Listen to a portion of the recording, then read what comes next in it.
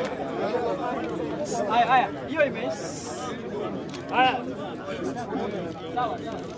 you, Mr. Speaker, sir. On the floor is Mr. Were. I'm the Bunge political analyst. Bunge la Mwenyewe Kenya. So we are asking ourselves a very simple question. Hii mambo ya finance bill, sisi tunaona kama itakwama.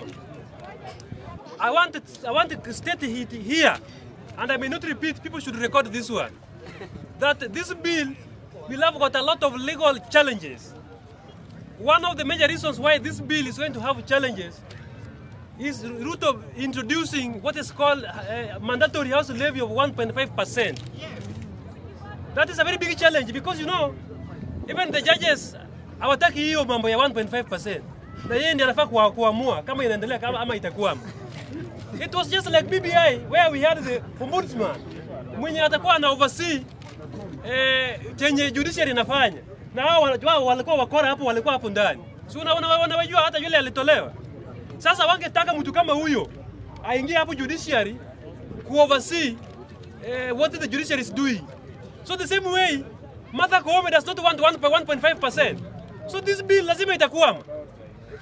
Because ukiangalia hii Kenya hii hakuna mwenye anatumia sheria. Hata Ruto atumii sheria. Ruto mwenyewe atumii sheria. So sheria inalinda tu yule mtu wa chini. Yule ambaye hana mwelekeo ndio sheria inamlinda.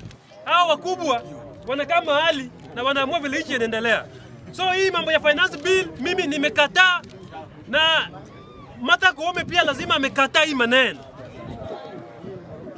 So vile mianza na High Court, tutaenda kwa Supreme Court, then finally it will be null and void. So wataanza fresh. I'm foreseeing that scenario as political analyst. So you can air that one. Nataka kuangalia mambo ya Kalonzo Musyoka alafu Mr. Speaker mimi niende. Kalonzo Musyoka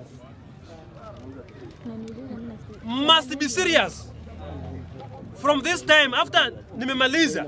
Kama hata kuwa serious hata kuwa president. Siasa si kanisa. Mandugu zangu. Politics is very dirty. Na ukiingia politics lazima wewe ujitume.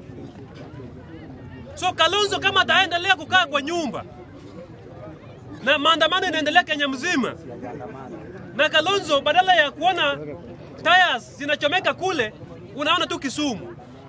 Kalonzo Musyoka, you will not do it. You will not get anything in this country. This politics is dirty. Get out of the comfort zone. Because we are ready. Sisi kama wafuasi wa Raila Odinga, when Raila says something, that one becomes a law. Kama leo ameongea town chenye amesema hata kama hujasikia, it is a law.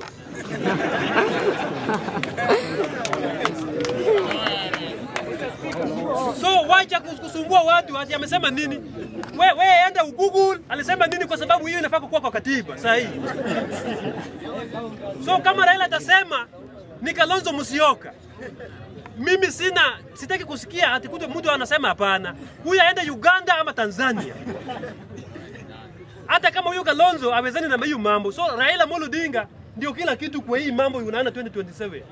For Kalonzo to be Kalonzo, Raila Odinga must say something.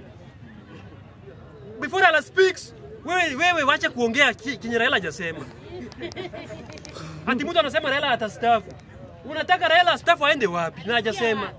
Wewe ngojea bwana, wacha kukua na raka. Huyo Raila Odinga the 6th. Kama si the 6th ni Kalonzo Musyoka, mimi nimemaliza. Asante sana.